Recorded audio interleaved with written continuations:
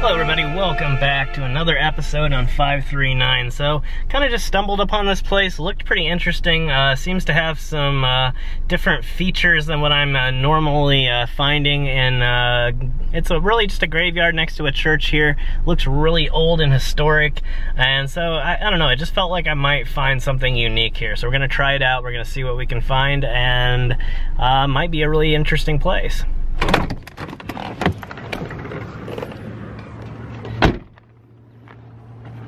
So it seems like there actually used to be a building here behind. And I saw a few markings with the name of this church behind me here. And some of them are just empty, sort of wooded areas now. So I think at one point the church has been relocated. Already, I'm starting to wonder about this here. It seems like a great area for stuff to hide. Actually, all kinds of berry bushes and flowers, and lots of wildlife. But I don't know. Kind of looks clean. And from right here, it looks like a fairly typical 1800s style graveyard. But up along this tree here seems to be a different type of section, a different type of, I don't even know exactly. I just kind of noticed it from the road, but we're gonna check out this way first and see. Towards the edge here, it's been getting a little bit rough. See some interesting looking damage. I'm not sure what would have caused it. And then a few memorials that are just laying down, which isn't so abnormal. There is something that seems to have rolled down the hill a little bit. But it looks like it's actually landscaping. You see, it looks like a decorative stone, and even further on that way are a bunch more. And I thought there was actually a headstone at the bottom, but what it was a telephone utility box. There are, however, some memorials dangerously close to the brush here and starting to get swallowed up a little bit.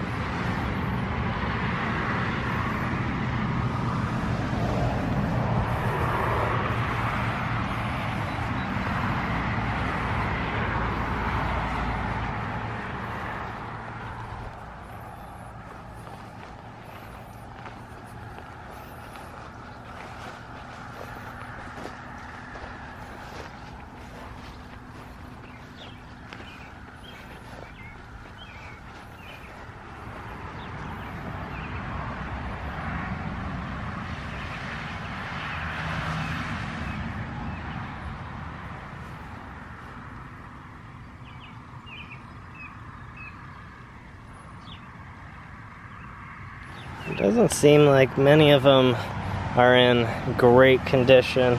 A lot of them are really hard to read. But it's not, again, as you can see, the most terrible place we've been to. Somebody's keeping fairly good condition.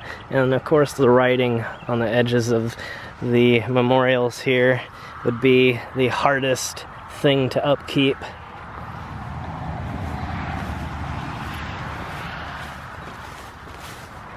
So up here is what I'm talking about. I don't know if it's just for decoration. There does seem to be a sign of some sort. Oh no, this is actually what you would normally consider a ground level crypt or vault. And you can see, if you go back here, there is a memorial in dire need of some clearing here, but the slab behind actually looks really good. Well, we can go down the hill here a ways and actually see what they look like beneath the ground usually. And obviously this is not something that happened due to erosion. maybe slightly, but I would say that it's probably built this way on purpose on the hill here. Really interesting. Kind of interesting that they haven't done anything to fix it, because it actually seems fairly easy. And all kinds of these little raspberries here on the top of the grave that have fallen off the trees. But I want to go down here and get a little bit of a look at this.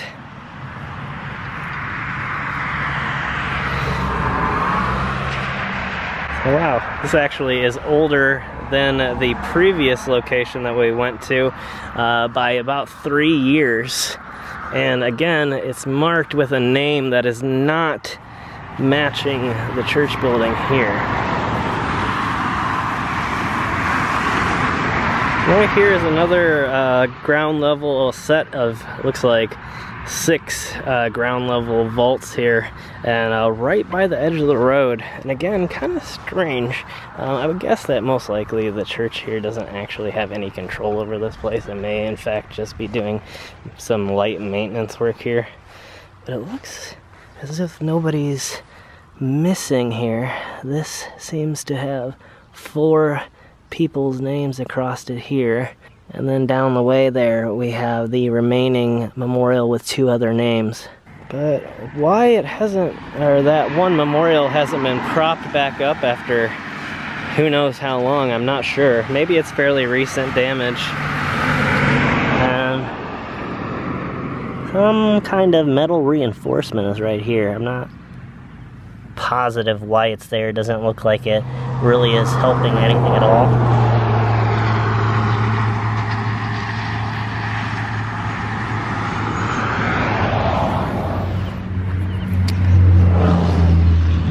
Okay, so what I'm gonna do now is walk around this way. I know from the map images on Google Maps that it does continue on back, and I can now see some of the memorials becoming visible around the edge of this big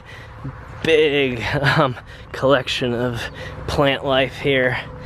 And so I'm thinking that they might be some of the original graves that were here, but you never again can tell, because sometimes the newest stuff is at the back.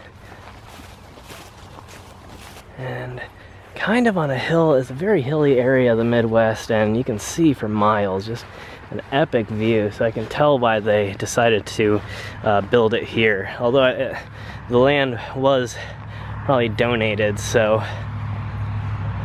they probably don't always get 100% choice in locations when building places like this.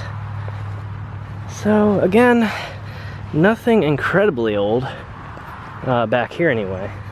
Still pretty interesting. We'll look around the edges here, see if maybe there's anything sticking out from here, but again, I'm kind of doubting it. It looks like they're actually doing a pretty good job. This is another thing. I've seen this so much, but again, I don't quite understand it. This one headstone, which you can clearly see has moved some over the years, but it is completely flipped around from all of the other headstones down the row. And so it makes me wonder why sometimes these different memorials just stick out. And looking this way, all of these though are pointed that direction, almost as if the truly out of place stones are these here. So again, very strange. And right here is a very amazing looking updated marker here. You can see the painted lettering and perfectly squared edges here, and even a really cool looking cross here at the top.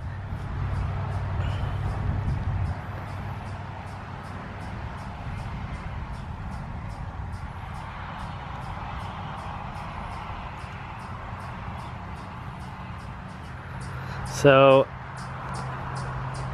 from the looks of it here, I would guess that originally this may have been one of the stones that has the archway, stones, excuse me, that had the archway in between. It looks like they're a lot further apart right now, but you can kind of tell from the top here that this is a flat surface that it appears something would have sat on top of, and unless both of them have had the same sort of pinnacle marker on the top fall over and become buried, I think it would be actually a lot more strange if that was the case than for it to actually have moved slightly apart and had one single archway fall from in between.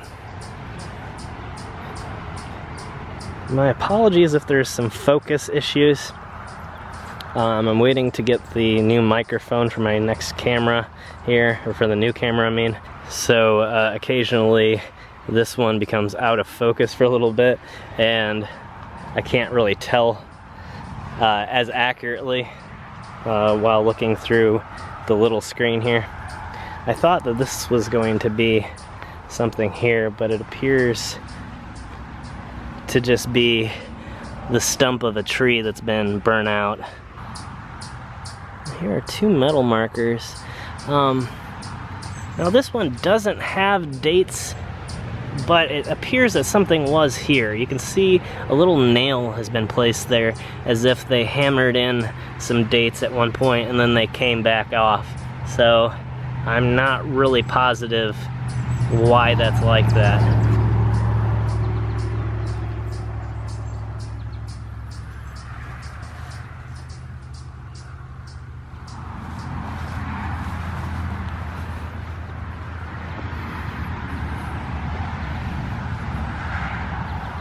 I wanted to head back this way because it appears that there are some more areas that needed to be documented around the edges here. There's a really large hole here. Something has been digging, it looks like. Whatever it is seems to have stopped digging though.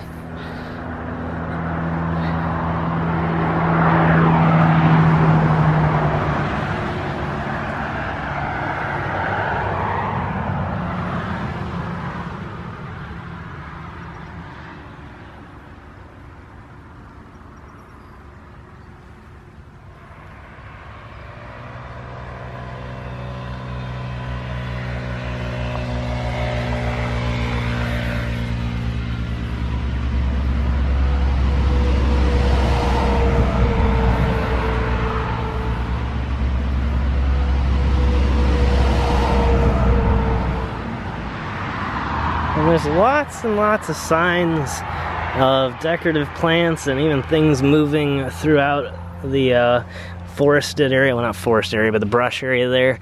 But it seems as if the borders to this place are still very accurate.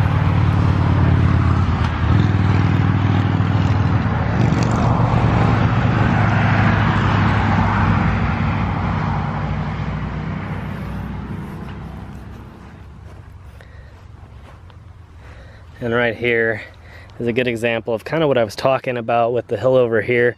You can see just how easily these can crack, and then they become just like a sled and just cruise down the hills. So we're here next to this highly covered up vault, and can't really get a name on this memorial here. Let's see if there's anything on the other side. Yeah, definitely okay. And not too bad condition either.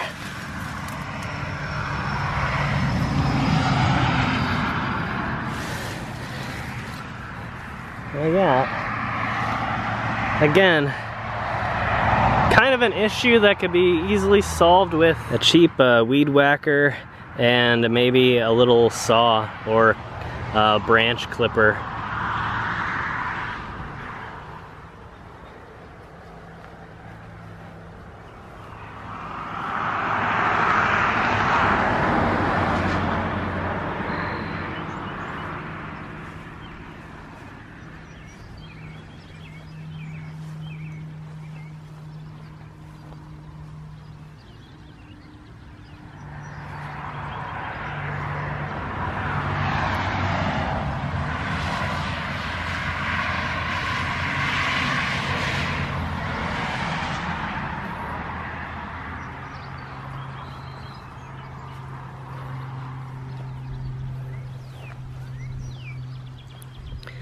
And I know it's kind of gross, but you can tell there's a huge raccoon population here.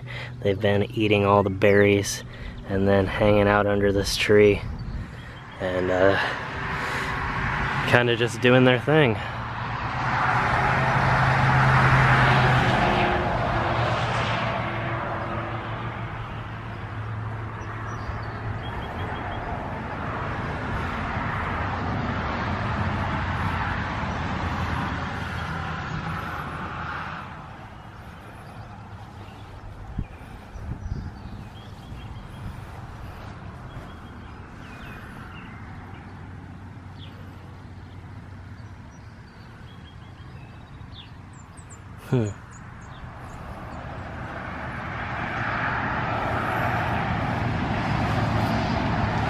That one there is becoming really uneven. And then we're back to these here.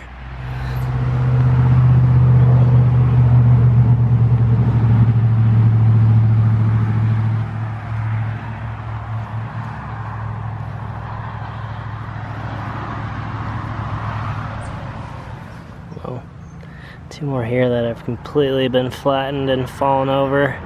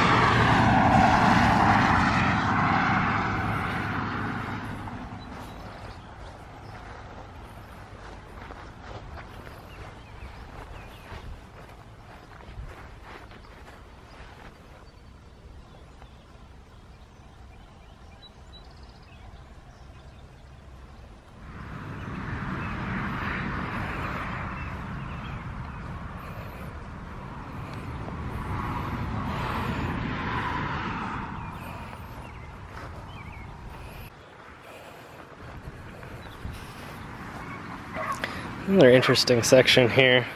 Something's been, how's the dog in a car? Apparently barking at the world. This section has some interesting damage here. Kind of wondering how old this church is too. I should look at the sign and see.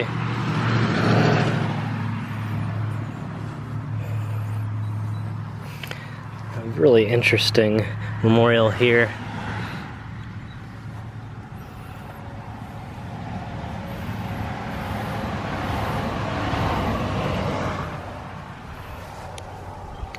A little bit difficult to read the writing on this one.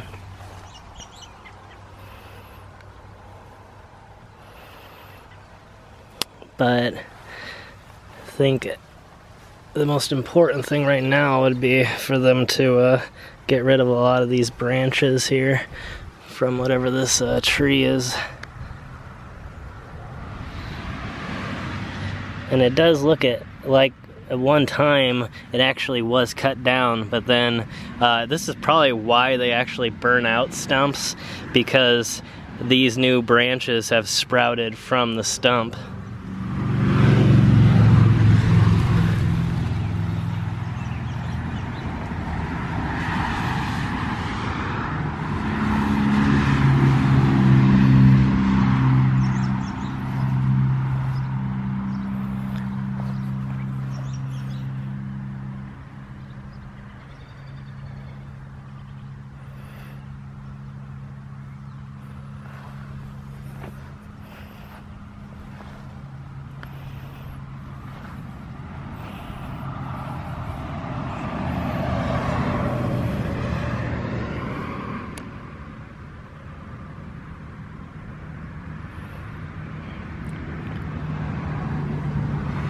Just barely a chunk left of this.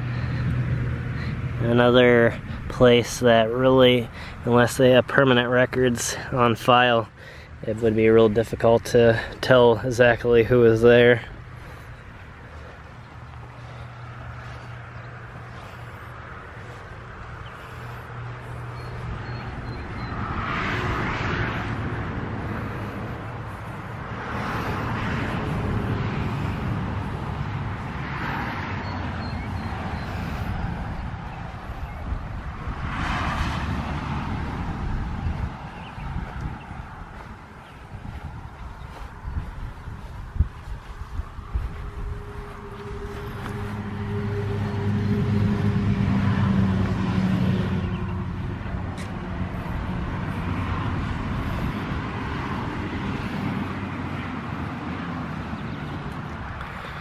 And another whole, it looks like family section, because you can kind of tell that there's a slab that's connecting all of them. And then I would say at some point the tree grew directly from underneath somehow, probably just from a random small sapling that maybe even the people here didn't realize was growing until it was too late. Because it just doesn't have the appearance of being a normal tree that was just planted for decorative purposes.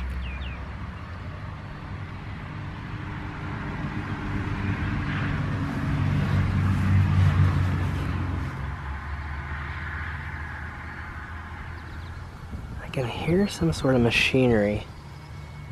It sounds like a vacuum cleaner. I think there's somebody actually in the church cleaning right now. But I don't see any cars here. So unless somebody literally walked from down the street, which wouldn't be the most unusual thing ever, then it would seem as if there shouldn't be anybody in the building. Or maybe they were dropped off. I don't really know. There's appears to be a homemade stone here. I'm going to take a look from the other side at this gigantic monstrosity here, which again, I almost guarantee was originally intended as just a little center landscaping item of some sort, or it was used as a debris pile for many, many years and just sort of grew into its own animal of sorts. But I mean, crazy the growth back here. See all the thousands upon thousands of branches coming off of these larger central branches, and rarely do I see anything this overgrown. So you can tell there's actually a way into the center, probably made by animals chewing through it.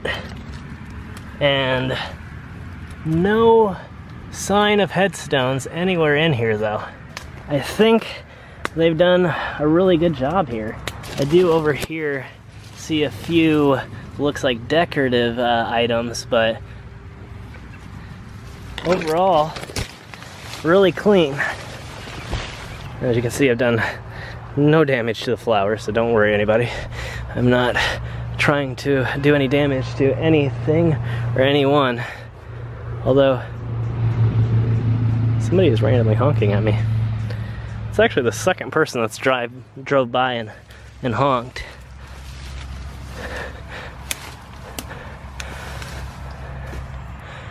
Huh. Almost looks like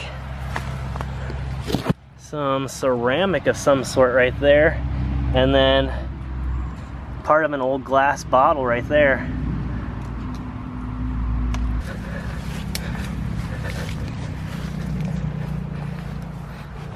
Still 0 memorials, 0 headstones.